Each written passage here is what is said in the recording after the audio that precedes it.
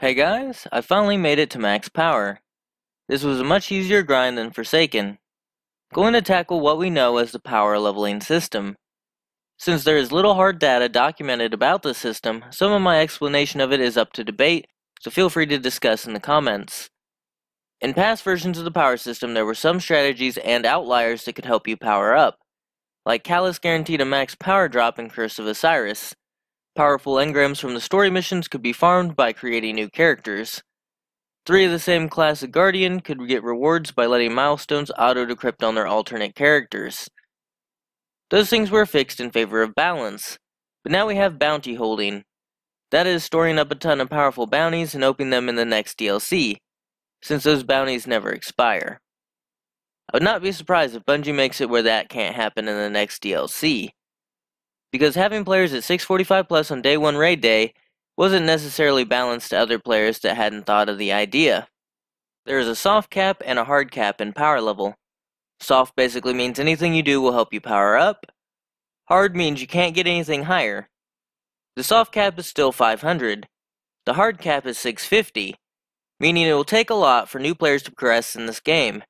A catch-up mechanic was introduced so that players under 600 will see prime engrams more often and they will get better boost to power. So essentially we can say that the grind from 600 to 650 will be as rough as usual. The recommended power for things wasn't changed, meaning naturally it should be easier to get higher scores for nightfalls, easier to complete existing content, and new ways to power up with new content. In Forsaken they introduced a sort of tiered system, mostly based on the activity's power requirements, and that mostly carried into the system we have now. So as a base rule of thumb, the higher the activity you are completing, the higher your reward can potentially be. Also, the higher your overall power is, the lower your rewards will be. This is more easily seen in The Last Wish. The opening encounter to the end encounter has distinguishably different power requirements. And so, the rewards are also different. If you're a 647 and you complete Kali, you will get a 649 drop. If you complete Shuro, you can also get a 649 drop. But if you complete Morgeth, you will get a 650 drop. Same with Vault and Riven, meaning the first two were +2 over your overall power level, while Morgeth and onwards was +3. In Forsaken, if you were 596 and you did Morgeth, you would get a +2 drop. If you're 598 and you completed Morgeth, you would get a +1 drop. So I can easily say that this new system is easier to hit max level than the last, because in the previous system, almost all of the powerful drops went to +1 drops when you're around 590.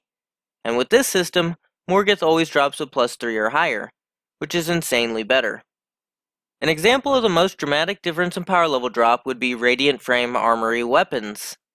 When you're starting out, these weapons are around +6, +7. And as you power up, they are less powerful. When you reach 644, the forged weapon is a +4. When you reach 645, the forged weapon is a +3. Meaning doing them when you're 644 gives the same power drop as doing it as a 645. And you will probably notice this while doing the raid. You will get a drop that's less powerful than your last drop further along in the raid. And that's what I mean by saying the more powerful you are, the less powerful your drops will be. How does one power level and level successfully? Have one Guardian of each class at max level, which is 50 right now.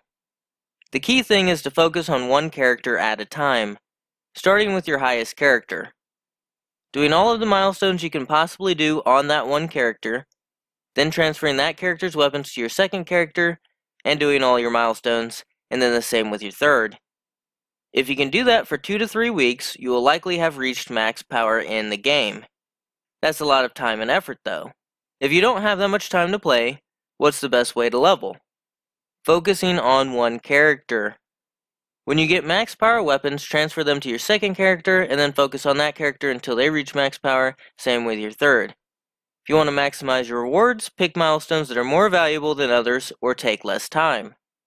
Forge weapons, primes, exotics, forge weekly, and the new raid are the quickest way to power up. But the quickest activities would be the dailies. And doing a 100k nightfall should get you the regular one for 2 rewards at once. The Last Wish raid at this point isn't bad for time commitment and getting okay rewards. There are other things that can help you out too, like knowing when you should get a high level drop versus grinding out smaller drops. Say if you're a 647, You wouldn't want to do the first 2 encounters of the Last Wish because you know they will drop 649. But you'd want to do Morgoth and onward before all the other powerful drops because you know they will be max. And if you can get max reward gear, do that first. Blue farming on alts can also help you reach max. That is, grinding out blue or legendary armor from enemy kills to upgrade your armor without using powerful drops. I covered a more in-depth video on this recently. Most of power leveling is RNG, but tons of guides, spreadsheets, and tricks have come about in the last year.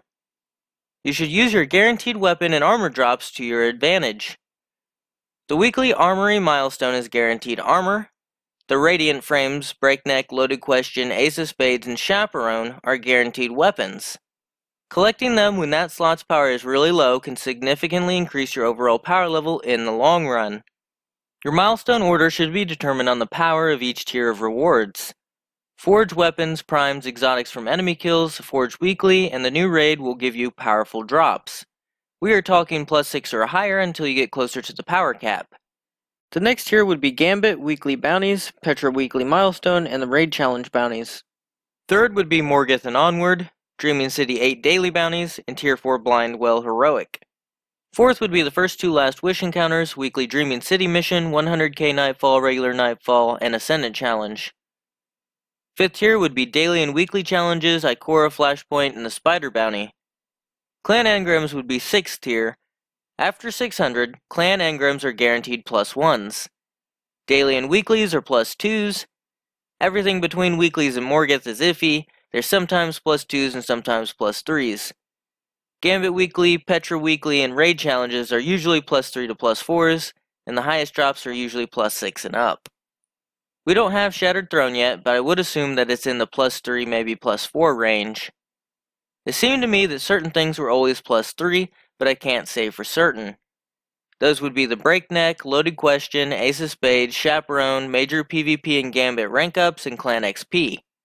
Most of the time you would leave your powerful drops until last, but doing something powerful like the Black Armory frame, and then doing smaller milestones to bring your gear up is also a solid strategy. That way you have a few overly powered drops to bring up your other ones. The only downside of this is that if you get a drop in that slot, it will be less than what you currently have equipped, effectively wasting the drop. This is what prevents players from reaching high levels, having too many wasted drops, which is totally up to RNG. If you're here after listening to this video and still looking at the background with cheese on, then I hope you have good RNG this week. Cheese forever, Guardian!